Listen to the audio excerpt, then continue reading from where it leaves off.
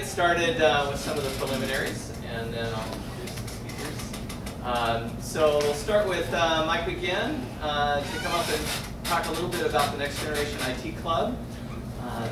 The Next Generation IT Club sponsors the pizza and networking session that follows the speaker series. So I want to give them a warm thank you, and Mike's going to tell you a little bit about the club. So. Hi, thank you all for coming today. Thanks for spending some time with us today. My name is Michael McGinn, and I'm the president of the Next Generation IT Club here at the college. We've been in the club for 2 years now. We do workshops and so forth on up-and-coming IT information skills and so forth, and we offer some interesting services for the students, a project website where they can upload their class projects and build a portfolio over the 2 years that they're here, or longer, depending on what programs they're taking. And we're putting together a student hosting service. We're still working out the details on how that's going to happen, but hopefully we'll get it up and running by next quarter. Got some flyers there to pass out. And just wanted to invite you all to come out to a meeting. We have meetings every Wednesday from 11 to 1 p.m. in CC3 234. And with that, I'll turn it over to Brian to introduce our speakers, and we'll get on with the event. Great. And spring quarter, look for a tech fair. Oh yes, the tech fair. Cool. Yeah, it's still in the works. Sometime toward the end of spring quarter, we'll have about a 4-hour event after the last speaker series. We'll have some demonstration software set up and some hardware set up, so folks that want to get some hands-on experience with playing with machines and some of the software and stuff like that will be able to. Wednesday, the meeting's Wednesday, 11 to 1. 11 to 1. In CC2 134. I'm going to write that up on the well, thank you all for coming. It's my pleasure to introduce our speakers from Colefire. So Rick Norman and Tom McAndrew are here today to talk with us about the work that they do. Rick has been, it says here, 25 years of experience in the IT security field, working with businesses to help them be sure that their data is secure. He's worked on teams addressing information security threats and compliance risks, working with identity and access management, data loss prevention, and security information event monitoring. So, Rick Norman here. And Tom McAndrew, your role at Colefire is currently as the director. I manage our professional services. Professional services. And we met Tom also under his role as the current president of the Seattle chapter of the Information Systems Audit and Control Association, the ISACA. All right, got it right. Practicing all week. So, and that's this professional organization that really deals with a particular aspect of information security, and I'll tell you more about that. So, thank you for coming. Well, thanks everyone. I was thinking about kind of what I was going to share with you guys, and so what I thought I'd do is I would just want to kind of explain, I think, where I'm at today. And maybe there'll be certain things of where I'm at in my life professionally or career-wise, or might be places that you guys either are at or would like to be. So I'll share with you, where I'm at and maybe how I got here. I don't know if it will work in the same way for you guys, but it's worked for me. So just quickly, kind of, you probably haven't heard of Colefire at all, but right now I'm on a couple different things. So I'm on a couple different boards. So I'm on the board here for Cascadia Community College Foundation. So I'm really passionate about education. I think there's a big gap between the open jobs that are available and the skill sets of people that need to do it. And I'm really passionate about community college and some of the technical training being the gap to get people to get there. So that's how I joined the foundation board here. I'm also president of ISACA, and what that is basically anyone in the Seattle area that's an information security manager, an audit, or compliance is part of that group. And so part of that, what you've done is I've reached out to about half a dozen of those folks, and those are the speakers that you guys are going to see here over the next couple weeks. So hopefully some of those speakers will be valuable for you guys and can provide input. So Rick Norman here, before I snagged him over to Colefire, he worked at Costco for 25 years, so that was an information security manager there and did a bunch of things. And so hopefully you can kind of see that a lot of these guys are in a lot of different positions. Most of the folks I'm working with love what they're doing, and we're fortunate, but also kind of probably have some common things that help them kind of get where they're at. So with that, I just kind of wanted to start with what started me on my career. It wasn't that long ago. It was about 15 years ago. I've always been a technology person, whether it's video games or iPads or the next thing that's coming out. And I remember thinking that in the mid-90s, I didn't know really what I wanted to do with myself, and I thought I knew a little bit about security, and I thought that was something that I probably wanted to pursue. And so one of the first things I did is I reached out to a friend of mine that was at Microsoft. I said, hey, do you know someone that's in the information security field? Can I just have lunch with them and talk to them? And so that was what I first did back then, and that person was great. They provided some input to me and gave me some guidance on what sort of certifications they did, and what sort of jobs they had. And while I was doing that, I was also looking at some other career paths that I thought were great, but after I talked to those people and saw what they did, it turned out not to really be something that was aligned to me. So one of the first things I did was, one, I tried to find what I wanted to do, and then I connected myself with people that were doing what I was doing, asked them how they got there, and then I've been lucky to have just a bunch of mentors that have helped me kind of get to where I want. And so even within that, through college, I wasn't really a computer science major. I decided to be an economics major. So I still didn't really know exactly what I wanted to do within IT. I went to the Naval Academy and graduated, and it was really with my time in the Navy that I really learned that computer security and information technology was what I was interested in. I did a couple of deployments to the Gulf, and I was in charge of the displays. So if you go like any aircraft carrier or see it in movies, you'll see the big displays that all the the decision makers are looking at. Well, the good news is I was in charge of those displays, so I had a lot of visibility within the ship. The bad news was they were displays. If there's anything wrong with them, I was tasked to figure out what was wrong, and it didn't matter whether it was my stuff. So if I had bad data that was fed in, if the ship's gyro was off, if there was electrical signals that were off, if the encryption technology was off, it didn't matter. My job was to figure out how to make the display accurate.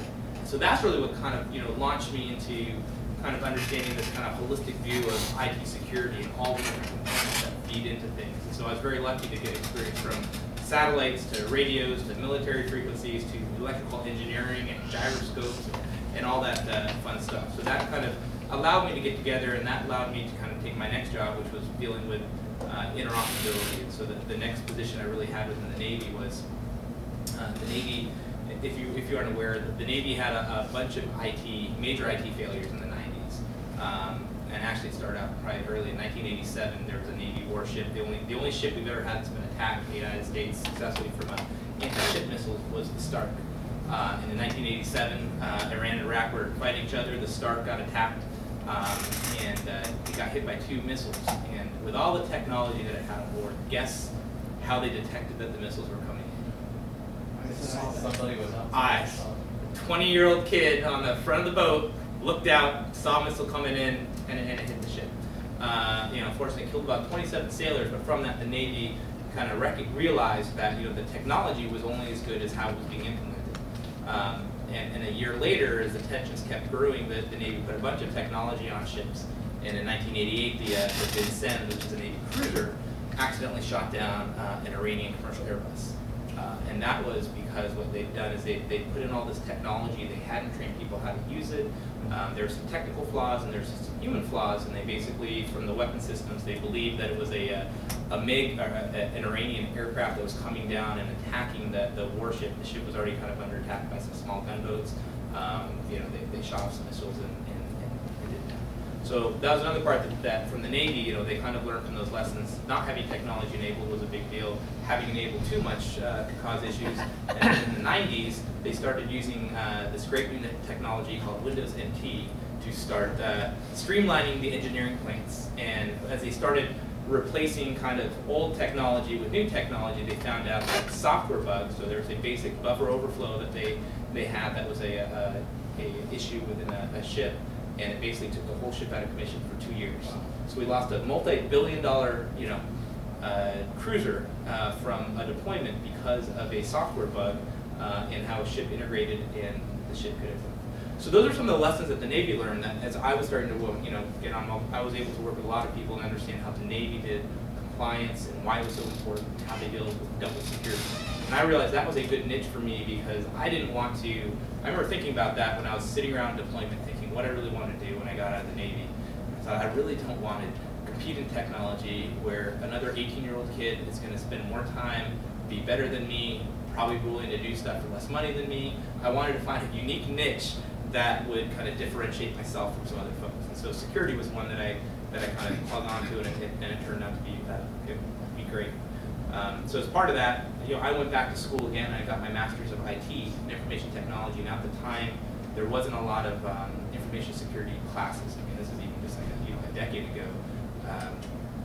There wasn't a lot of information security classes. There were general IT classes, and there might have been some kind of subsets.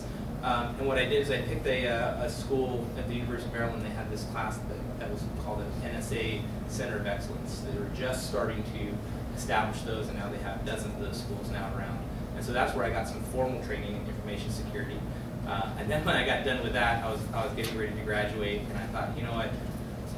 I really needed to kind of round out another part that I had. So I was an economics major, I was an IT security guy, and I realized that more and more of my interactions, my value was more that I could take complicated technical issues and troubleshoot those with business managers and other owners. And I realized the area that I was missing in my life there was the business side of things. So I went back to school again here at University of Washington, and I got my MBA. And for me, that's what turned out to be a great deal, because what I'm finding is that right now, people that can write well, understand technology, and can have a regular conversation are in very high demand right now. There's a lot of technical people that can write. There's a lot of people that can write but don't know the technology, and there's a lot of people that can do both but don't understand kind of the fundamentals of a business or something like that. And so, one of those things that'd be kind of my advice to you guys as you guys are looking to kind of expand your career is, we're going to naturally kind of tend to one of those kind of three areas, and within them what I'm finding is that people that can learn to kind of overcome in some of the areas that they aren't strong on. Like for me, it was writing. If you look at my SAT scores, my math was very good and my writing was not very good at all. And part of that was I'd never read really growing up. I played with computers and I did that stuff, and I didn't like reading books. And I thought it was interesting because when I took the GMAT, which is for the MBA class, I didn't even study math. It only goes up to like geometry, so I didn't think I'd even need to do it. And I was interested because this was maybe 8 years after I took my SATs. My scores were flip-flopped. That I realized that within the last 5 or 10 years, my strengths were not really around math and quantitative analysis, but more of kind of the softer skills. So as part of that, when I was getting out of the Navy, I was trying to decide, what do I really want to do with my life? I traveled all around the country and the world, and I grew up here, and I wanted to move back here with my wife, and she wanted to go back to school. So I made a decision to jump into the commercial side. I didn't want to be pigeonholed to just being a military guy or just doing stuff with the DoD. I wanted to kind of expand my horizons. And so what happened is the president of our company, who was a West Point grad, reached out to me when I was looking around. He said, "Hey, you want to join the small company called Colefire?" Me and the other co-founders, started this a couple of years ago. This is our 7th business. We've done this a lot of times. You can come and join. It's going to be a wild ride. You're going to work really hard, but you'll learn a whole lot. And so I joined, Colefire 6 years ago, and we had, I think, about 20 people. We had 2 offices. The Seattle office had like 5 people. Today we have over 100 people. I've hired 30 people just to report to me within the last 6 months, and I'm planning on hiring another 150 in the next 2 years. We went and got some venture capital funding, so we got $5 million venture capital funding. So that was always an area that intrigued me. Is what does it take to grow a business and to work with people that have done that before? So I've been able to do that kind of in my niche as well here today. So as part of that, I'll kind of turn you over to Rick, but I just kind of wanted to share my experiences. I've been very fortunate to kind of do what I'm doing, and I think really a lot of it has been just the great people that I've been able to network with. And I know that's something that's very difficult for folks to do. I know a lot of people that are looking for a job and say, I'd like to network, but I don't know how. Or like I'm in LinkedIn and I see LinkedIn requests from people that I have never heard of or never met. And the good part is you guys are already kind of in a community. You've already got people that have some similar skill sets or some similar things that you like doing. And these can be things from going outdoors and going hiking or doing something, but I can't tell you how different my life has been, because I've just been so fortunate to have different mentors that have been able to kind of, spend time with me, invest the time, and that's what I'm hoping to do here, is whatever I can do to kind of share my experience and give you guys any advice, I'd be more than happy to do that. So before I move on to that, the best advice I can give you is from Rick Norman. So I convinced Rick, I'd been talking with him for several years, and he was over at Costco. And as Colefire was growing, I've always been kind of like looking to figure out who might be another good fit. And I was very fortunate to convince Rick to come join our team. How long have we been with this now? About 4 months. 4 months. So 4 months ago, after 25 years mostly working within Costco, Rick decided to leave and come join our company. And so that was something that was very satisfying to me. Is people that have been doing a career, that have been somewhere very well established, in companies like Costco, we're looking to make that change and join a small company that we have. So that was something that was nice, to able to build a company and do that. Now the challenge is obviously retaining guys like Rick and then building a path for folks like Rick so that you can kind of expand and grow their business. So Rick will talk about it, but you'll see a year from now, hopefully Rick will be leading our San Diego office as we're expanding and growing out into down there. So with that, I'll turn it over to you, Rick. Good chat. Thank you, Tom. Yeah, no problem. I'll go ahead, assuming if you do participate in LinkedIn, I'm going to leave my business cards up here. My email address is pretty easy, but still, I'll leave these here. Feel free to take it and use it how you see fit to better yourself. Before I get too far into this, what I'd like to do is just kind of hear from you, pull the audience here. What are you here for? Why are you at Cascadia? Yeah. I'm here to develop my web application programming skills. Okay. So that I can implement applications on web-based devices and mobile devices and so forth. Okay, great. Anybody else? All design, back end. Okay. I don't know where it would fit best, but this stuff's amazing. So it's pretty intriguing technology, isn't it? But yeah, until you start getting your feet wet and all, you don't really know which way you want to migrate to, where your strengths are going to be. Okay. All right. Anybody else? Yeah, I'm learning web apps. Also, I have been involved in SQL. I want to meld them together and create a tool to put them all together. Okay. All right. Great. I've been in retail for many, many years. I wanted to supplement my background in that with web design, web applications, and all of that. Okay. Anybody else? Everyone here for web application? Yeah? Okay.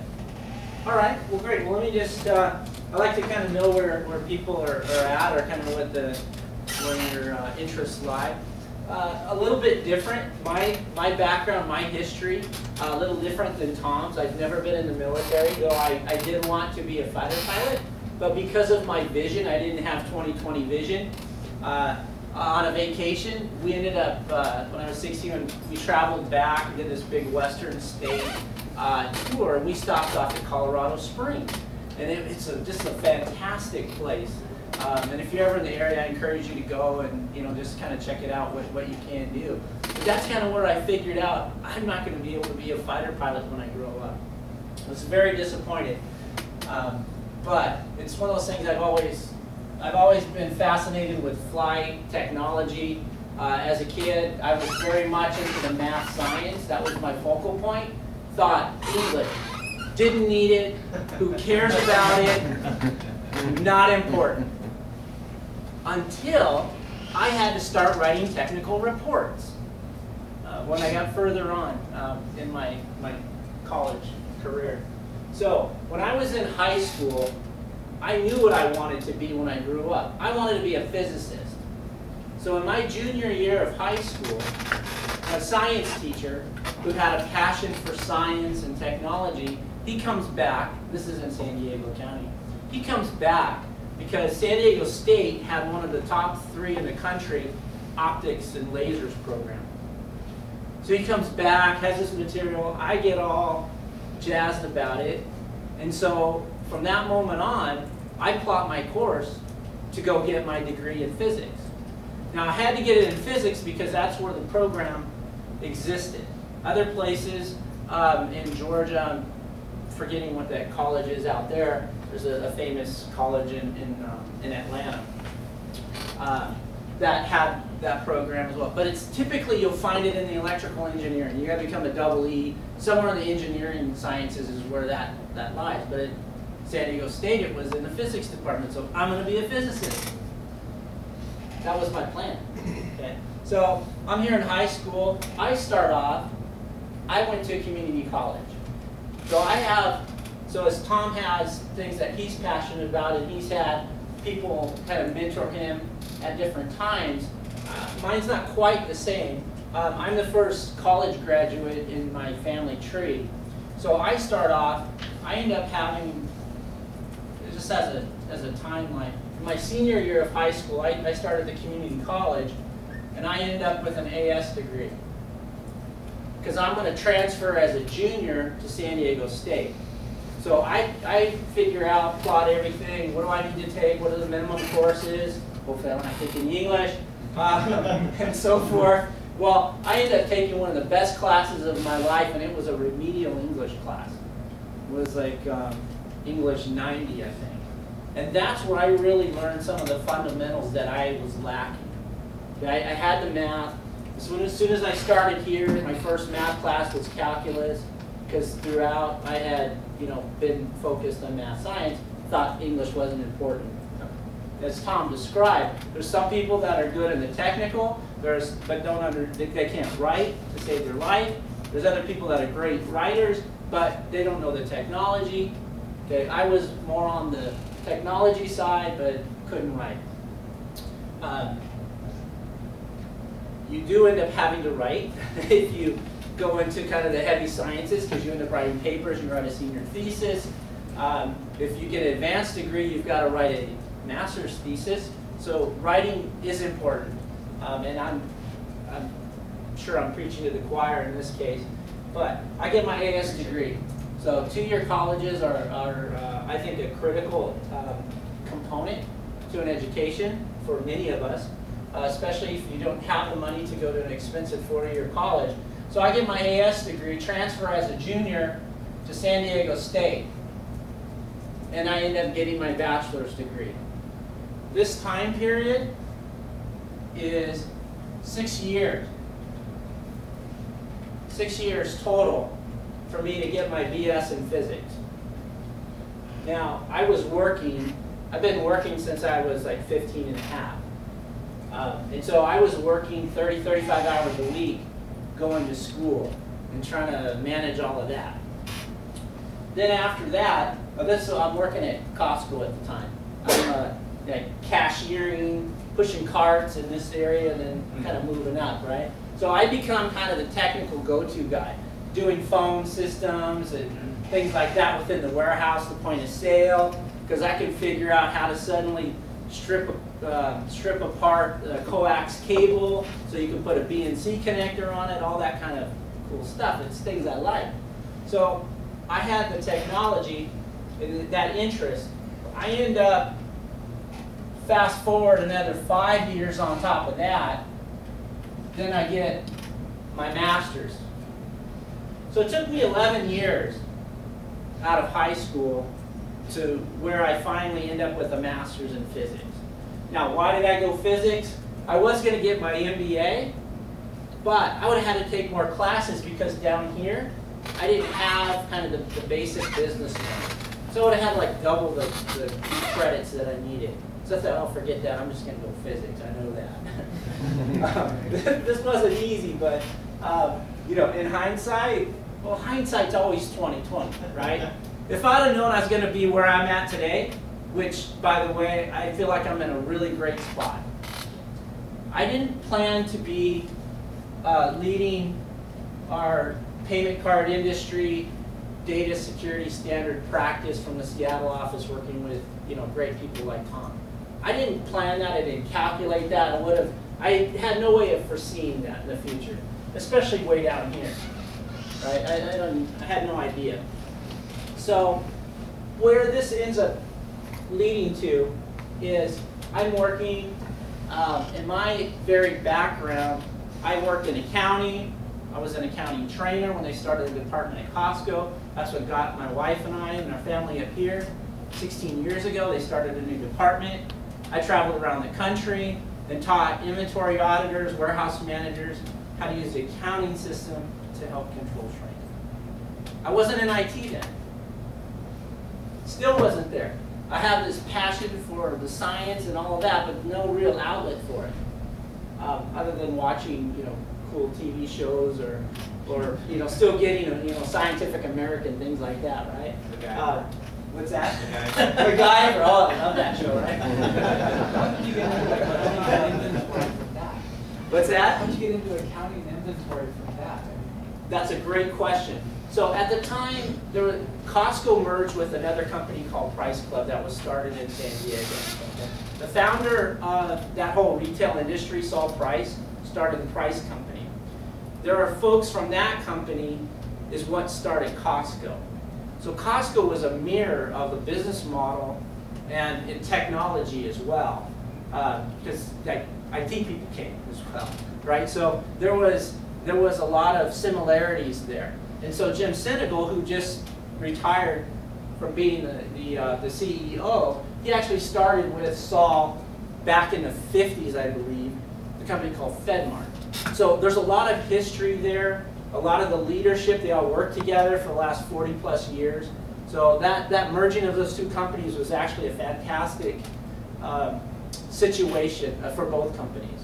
So how did I get into there? So when the guy that started the department in the accounting department, what he remembered me from doing presentations from the time of the merge, the accounting systems, the buying systems, they were different, right? So now they want to kind of merge it all together, which is not an easy task.